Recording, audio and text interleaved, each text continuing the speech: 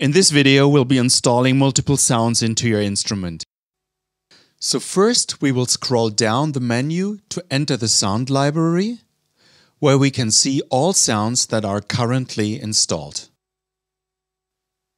Before installing new sounds, we will need to make some space in the internal memory by removing sounds.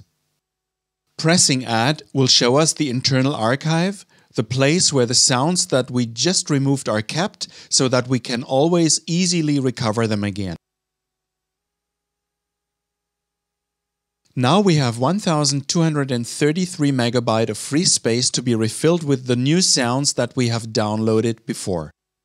From the internal archive, we will go over to the USB stick where we have already stored our new sounds and start installing the Japan Platinum. Scrolling to the sound that we would like to install and pressing the right arrow key will preload the sound so that we can play it on the keyboard and decide if we would like to keep it. In the info box, you can find the link to the video about downloading new sounds.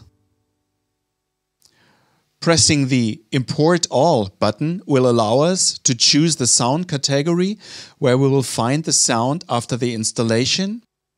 Pressing Execute will initiate the physical installation process, and we will then find the Japan Grand Platinum in the piano sound category of our instrument. Okay, so now let's repeat the whole procedure with the electric piano by entering the sound library, pressing Add, and then USB. Our remaining free memory is 423 MB, enough for the 70s Electric Piano Platinum, and we can preload the sound by hitting the right arrow key.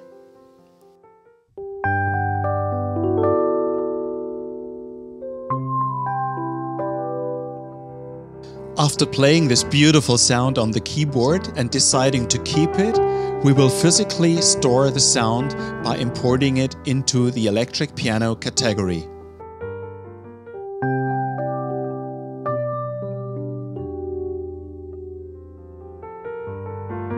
Then we can repeat this procedure for installing the synth sounds,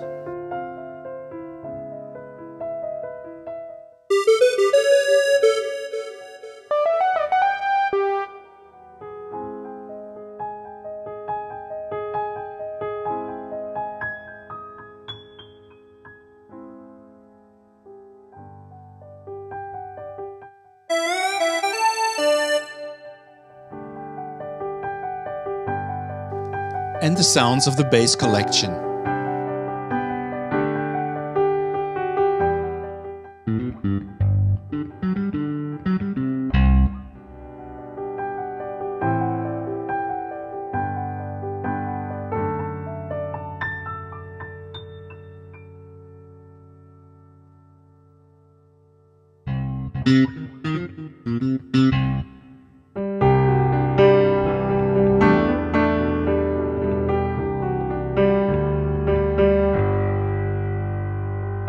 And here I am playing with a nice combination of the Japan Platinum, the 70s Electric Piano Platinum, a synth pad, and an electric bass.